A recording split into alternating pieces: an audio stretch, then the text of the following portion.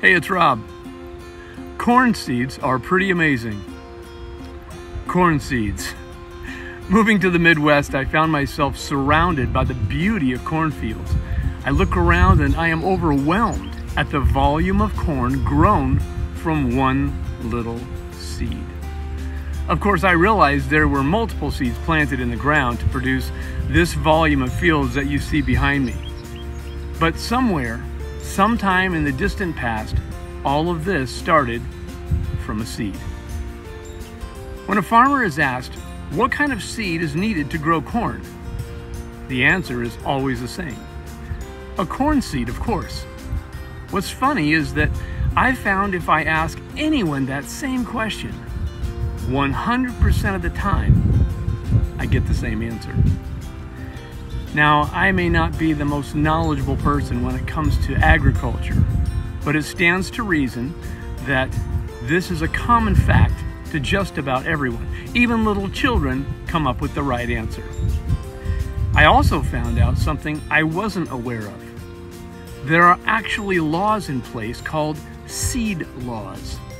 These laws can cover a wide range of issues, but the end cause is to protect the proper use of the seed to ensure the fruit of the seed can be reproduced and provide the means to sustain life by those who are to consume it.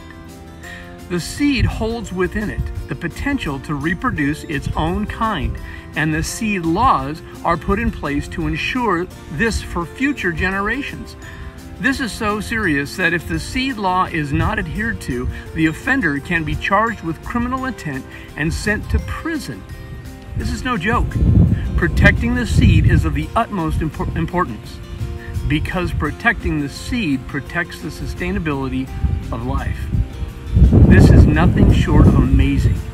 Looking around at all of these cornfields, I realize that all this little seed needs is to be placed in fertile soil, watered and allowed to germinate, and miraculously it reproduces more of itself. Ears and ears and ears of corn, all bearing the image of the original seed. Wow! What I find interesting is that when the seed is in its dried, unproductive, dead state of existence with no evidence of germination or growth, it is still acknowledged as a corn seed. Not just a generic no-name seed. No, this seed has an identity. It's a corn seed. The farmers know exactly what they want to grow, so they plant exactly the right seed to produce their desired harvest.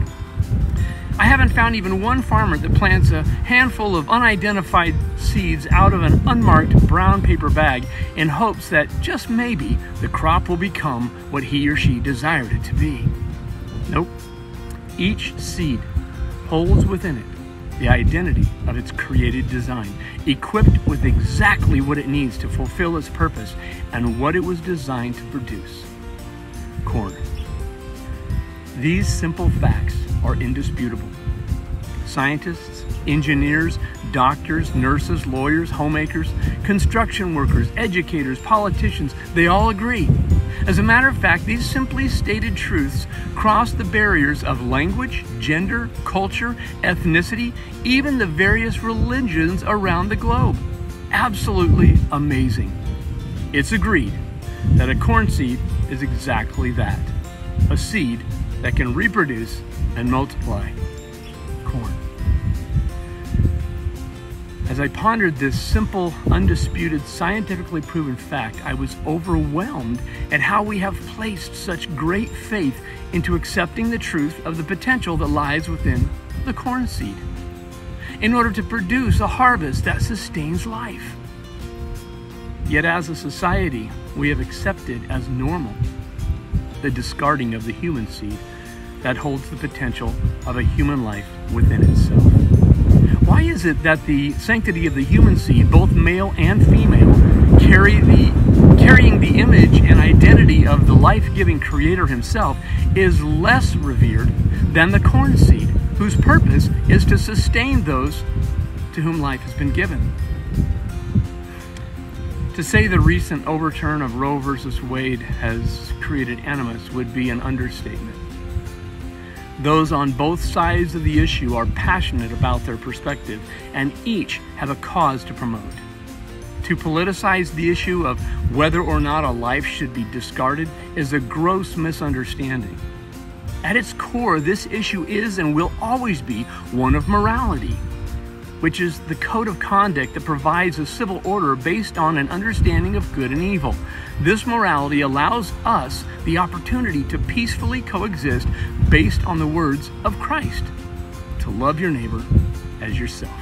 The potential of the human seed has been entrusted to us individually, that we as a community might ensure its safe passage into the next generation of humankind.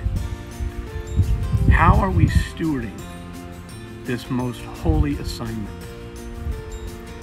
To vilify those who stand on either side of the issue achieves nothing. We have allowed ourselves to be lulled into a lack of reverence for human life by the ruling few who have chosen agenda over acumen. I will never say that there may not be a rare situation when the life of the unborn must succumb due to unavoidable life-threatening circumstances. Yet the reality exists that regardless of the reason or the justification, everyone touched by the decision to end an innocent, indefensible human life have themselves become a victim. The depth of pain settles deep into the heart of these victims, sometimes going unrecognized for decades, yet begins to shape the person they will become from that point on, manifesting itself in various ways over the course of their lifetime. This post is not a pro-life or a pro-choice debate.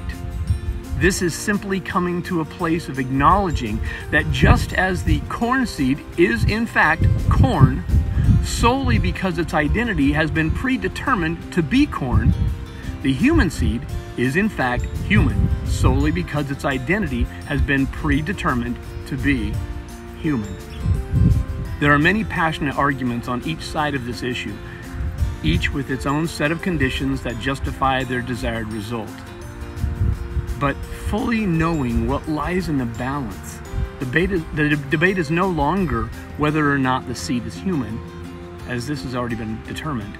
Rather, the debate lies in the answer to one question: where does the creator of life stand on this issue? Not just the generalized blanket issue, but each individual situation. A simple exercise of morality brings clarity to this question.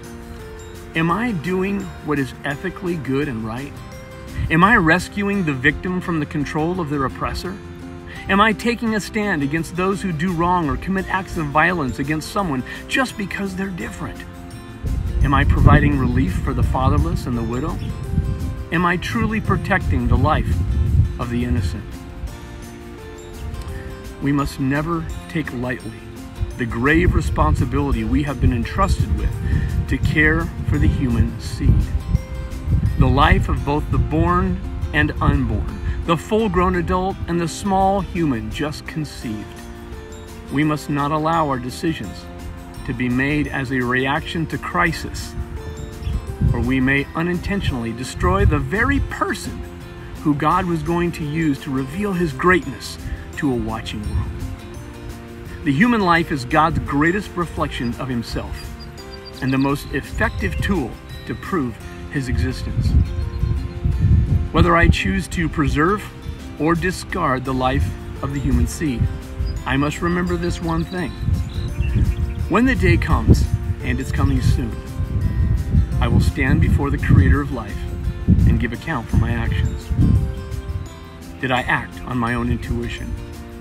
Did I make a choice with no regard for how He might feel about it? Did I protect life or discard it? On that day, I had better be certain that the justification for my action aligns with His. On that day, there will be no second chances, no do-overs, only judgment. Whether we ever took the time to inquire of Him or not, on that day, the Creator will point to His Son, who has already given us His answer. Let the little children come to me, and do not hinder them, for the kingdom of heaven belongs to them. As a follower of Jesus Christ, it is both my obligation and my privilege to align myself with God's heart as revealed in his holy scriptures, and stand with him to preserve the life of the human seed. In doing this, I'm also standing for you, the many victims who have fallen prey to this tragic deception. I have no desire to vilify these victims, but rather value them and engage in honest conversations. The world's narrative deceitfully propagates that the life and potential within the human seed carries no divine value, no predetermined identity, and because of this, it may be discarded without a second thought. I cannot will the identity of the seed to be anything other than what it was created to be. The point of created origin did not include me. As a member of the human race, neither my birth, gender, or ethnicity are an assignment I chose, but a gift I have been given, a privilege I accept, and a responsibility I am entrusted to carry out. In the midst of this moral crisis, I'm reminded that God's Son paid the ultimate sacrifice to provide forgiveness and healing to all who've fallen victim to the world's continued deception. While there's still time, let's ask the question of our Creator: where do you stand on the issue of life? And what would you have me do? God bless you and your precious families, and have a wonderful day.